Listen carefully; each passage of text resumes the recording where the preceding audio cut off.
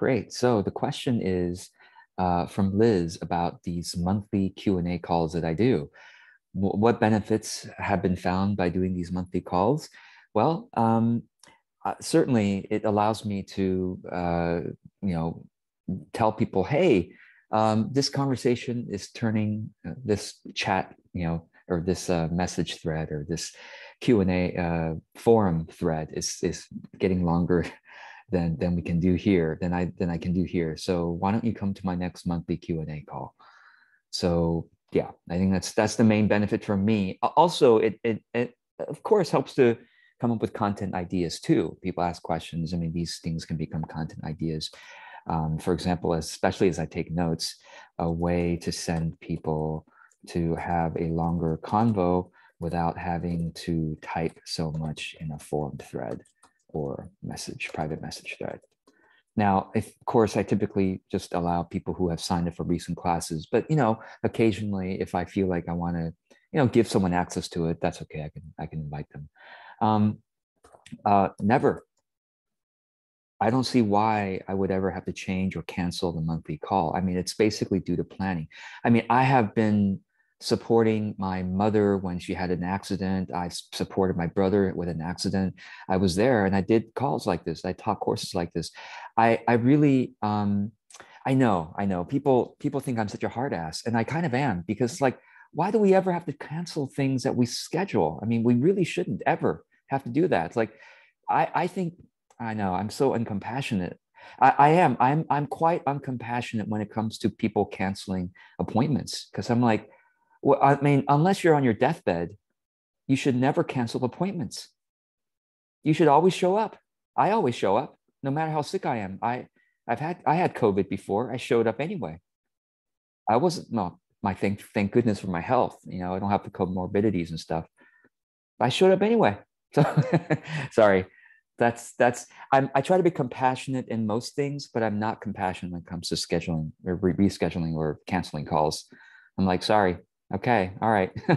So how do we keep the boundaries tightly locked to an hour? We'll see. Right. We're at the beginning of the Q&A call right now. And one thing I've done is I have a visual timer here on my phone next to me, and the 5 minutes is clicking off. So I just, it's an app called Visual Timer or whatever. So I just have it next to me, and I can quickly glance that, okay, about how much of the pie do I have left for this particular question, right? And then what do we do when you can't answer submitted in the hour?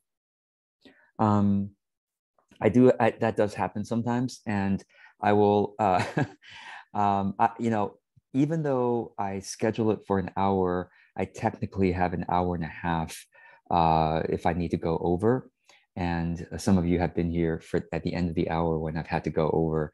And I, of course, apologize. And I say, hey, are you able to go over? If not, then I'll try to email a few notes to you later. But yeah, that's what I try to do. So, but I think if I plan ahead, that's really the key. If I plan ahead, it's actually beautifully, I happen to have about 5 minutes per question today from those who are submitted. The people who submitted questions in advance, I put them into the document, and it happens to be that I have about 5 minutes per question or per person, which is really helpful, Yeah, go ahead, Liz. When are you then, I know that you answer the pre-submitted questions first, and then do you also then answer them in the order in which you receive them?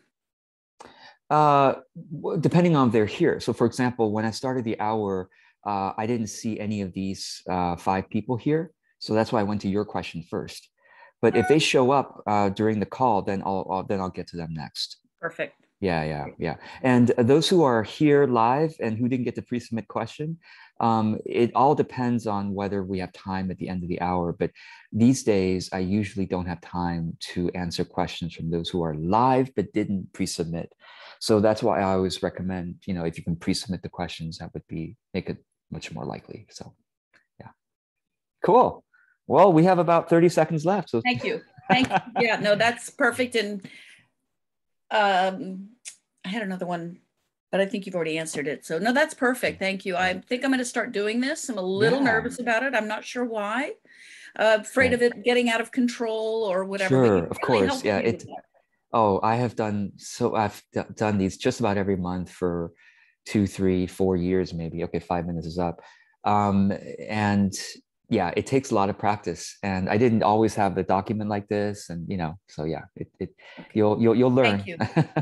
Thank you Yeah, very much. thank you.